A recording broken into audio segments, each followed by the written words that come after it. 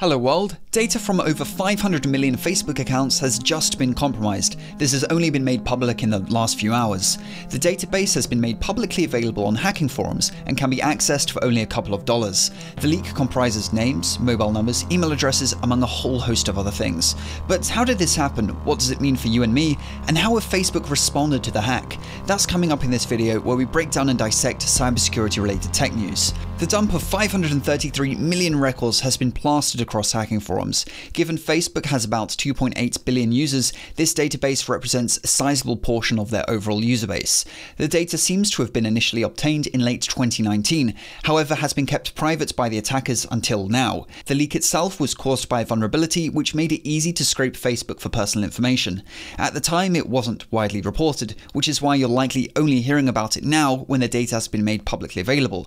But why now? If a leaked database is new, hackers will want to keep it private for as long as possible to exploit it for their own profit, because when a number of people have access to and try to exploit a given database, the value of it will decrease rapidly, simply because a database is like a gold mine. Once the mine is mostly stripped dry, there's really not much money to be made. Once a database is sold, it'll very quickly be sold on to yet more and more people, and inevitably one of those people will eventually make it public for one reason or another, which seems to be what has happened here.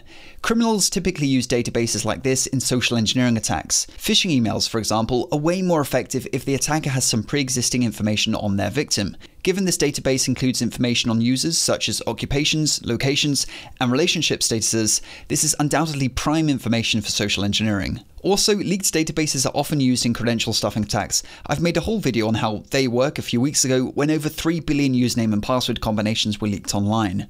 This leak is awful publicity for Facebook. For a company whose whole existence is predicated on gathering as much data on their users as possible, an event like this really damages their reputation.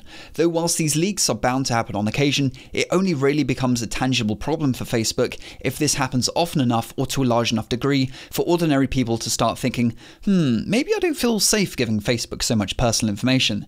I realize a lot of my viewers are very security conscious and may steer clear of Facebook for this very reason, though it would take a good number of regular people to feel the same for there to be any dent in Facebook.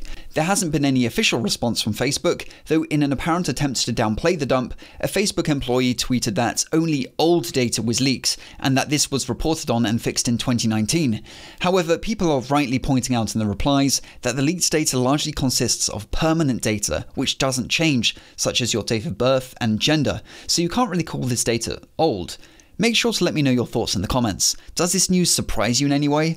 Personally, I realise things like this will happen from time to time, so the news doesn't come as much of a shock to me. However, Facebook's response, or lack thereof, doesn't inspire much confidence. Facebook knows the public consciousness around privacy is starting to take shape and solidify, so I don't think they're really doing themselves any favours by keeping tight-lipped on this incident. I'm sure in the coming days, the leaked treasure trove will be added to websites such as Have I Been Pwned, so you'll be able to check if any of your personal information has been included in the leak. It would seem that US and UK Facebook users are the worst affected, with 32.3 million records coming from the US and 11.5 million originating from the UK.